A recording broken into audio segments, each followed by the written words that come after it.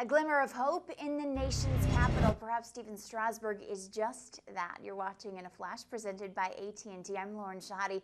You know who could be more excited about Steven Strasburg being a major leaguer than the phenom himself? Well, the Nationals ticket office. That town is ready for him to play and ready to see the Nationals on their way up the ladder.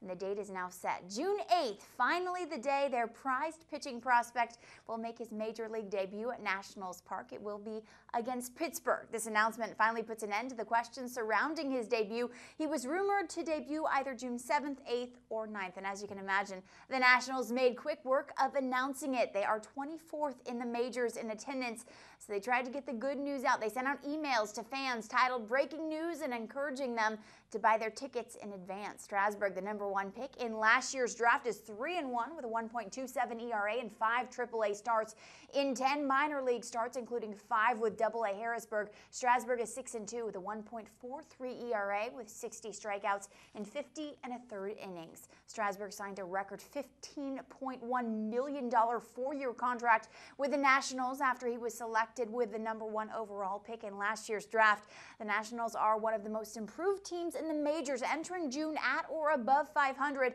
for the first time since 2005 after losing more than 100 games each of the last 2 years. Perhaps Strasburg can keep the hope alive and the club heading in the direction they have wanted to head for quite some time now. Thanks for watching In a Flash, presented by AT&T. I'm Lauren Shahadi.